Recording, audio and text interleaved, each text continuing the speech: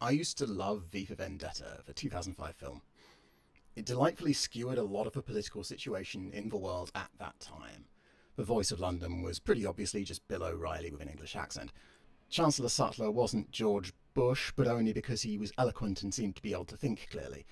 But beyond the political, it was also a really good film. It had nice action scenes, a compelling plot, and a wonderful sense of style. And I rewatched it yesterday, and I kind of hate it now. Let's start off with the good things I only noticed on my recent watch. I loved how many echoes there were in the film, moments where shots were repeated throughout the film. Some of these were extremely obvious and others less so. I thought that was neat. These shots engage with a few of the core themes. The shots of Evie's parents and Stephen Fry getting black-bagged, for example, could be read as the film saying, this exact sort of thing keeps happening, it's not going to stop unless someone makes them stop.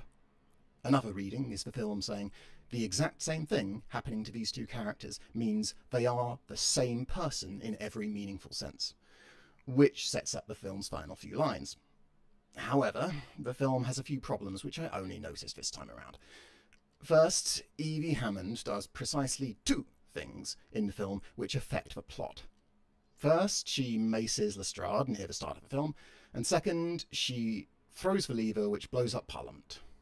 She takes other actions throughout the film. She tries to warn the Bishop of Bath and Wells about V's imminent assassination attempt, meaning she's not completely without agency.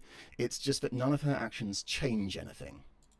In a very real sense, Evie spends the film being shuffled from place to place so characters can talk at her. I really don't like that it took me 19 years to realise that. Second, V kidnaps Evie. He tortures her, he traumatises her. Then, when she refuses to give him up, she thinks she's been grabbed by the security services. He lets her go, saying she's free of fear. Evie, noticeably, says she doesn't feel anything, which is very different. Evie could be experiencing a number of things, from disassociation to derealization to emotional numbing, and these are all things which people with PTSD or CPTSD might feel. But it was worth it, right? V had to do that in order to free Evie from fear. Third, it's honestly a little politically naive. One of the quotes at the core of the film is, people shouldn't be afraid of their governments, governments should be afraid of their people, which is emblematic of a certain type of political commentary. Government overreach is the worst sort of overreach. Don't worry about what the corporations are doing over there. Ignore them. It's fine. But the government is going to black bag you for some reason. It willfully ignores how fascism and capitalism work hand in hand. And then we get the, if your own government was responsible for the deaths of over 100,000 people bit. And it talks about how a viral outbreak made people turn on each other. And I know the two aren't exactly the same. In V For Vendetta, the viral outbreak was a false flag that was very specifically targeted, and COVID-19 was a global pandemic. But in the UK, COVID-19 actually resulted in a bunch of community solidarity despite killing over 100,000 people, and it didn't cause us to turn into a Hobbesian state of nature where we all attacked each other. The film is very individualist, is what I'm saying. Every collective of people in the film is an evil institution.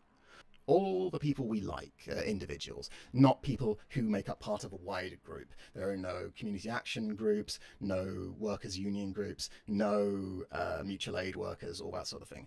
And this problem, where everyone is an individual, everyone good is an individual, punctures any attempt the film has to be genuinely anarchist. So, let's take a step back. I'll roll a step back. Don't improvise, Mac.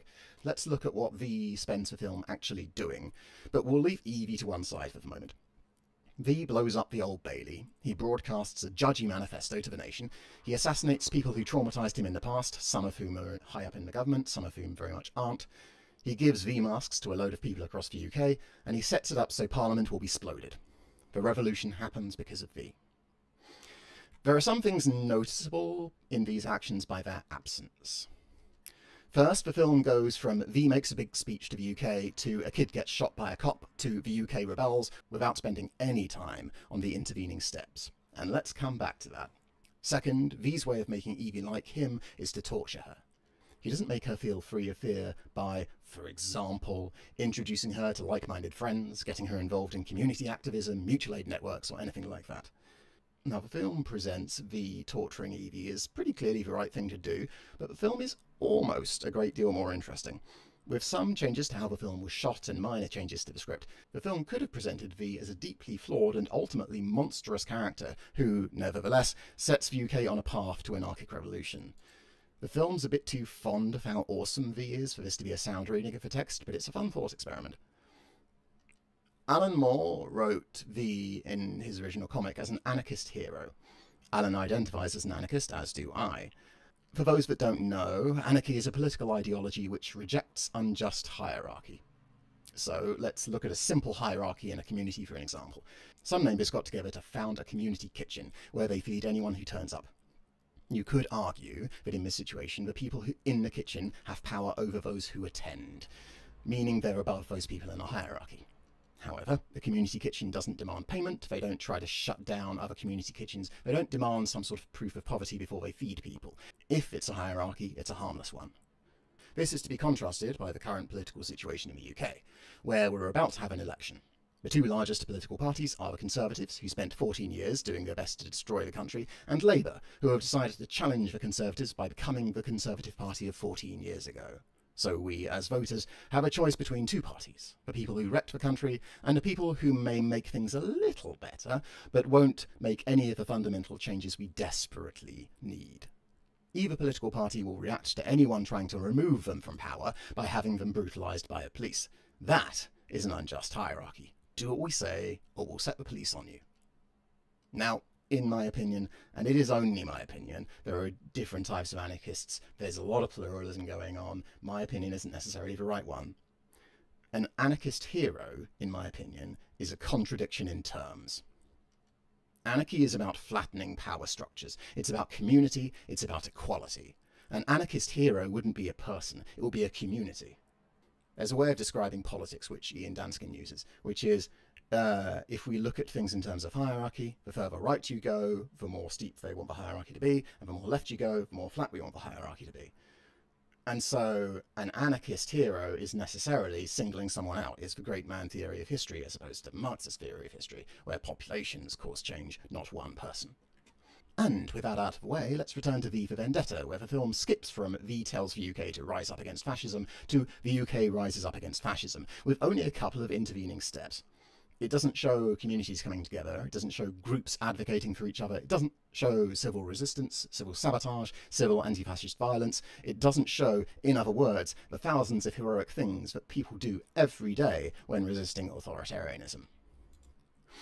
I've been a little snarky about V blowing up the Old Bailey and the Houses of Parliament, but I should point out that acts of civil sabotage, such as that, aren't invalid as an approach. Sabotaging oil infrastructure, for example, is a valid way to process climate change. Sabotage is a wonderful thing, but it won't get you anywhere by itself.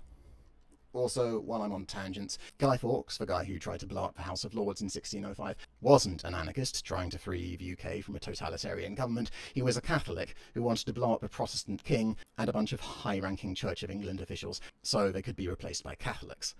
There's a lot of history to get into about the history of violence between Catholics and Protestants, but let's say it was an attempt to revert to a previous violent authoritarian status quo, rather than to free the UK from a violent authoritarian status quo. My spouse was surprised V for Vendetta could get made, given that it was a proudly pro-terrorist film and was released in 2005, a mere 4 years since the 11th of September attacks. I personally think it's not massively surprising. Firstly, because it very specifically doesn't present a blueprint for revolution. It doesn't show the steps a group of citizens might need to take in order to free themselves from stagnant authoritarian liberal democracy. V blows up buildings, makes a speech and delivers some masks to people, and tortures his only friend. That's it. Secondly, because V for Vendetta presents a world like ours but turned up to 11. LGBTQIA+ are black-bagged simply for being non-allo cishet. As bad as things are for my trans siblings right now, we're not black-bagged merely for existing at time of recording. Hollywood has a history of presenting revolutions against the worst governments imaginable. This is partly because it means action heroes can blow up baddies without the audience worrying about it being morally justified. However, over time, multiple films and TV shows taking this approach works to create the assumption in the minds of the audience that rebellion and revolution is only justified when things have got that bad.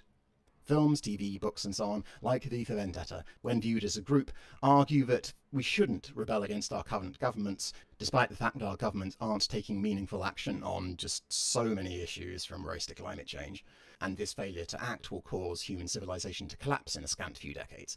And that is why I kind of hate V For Vendetta.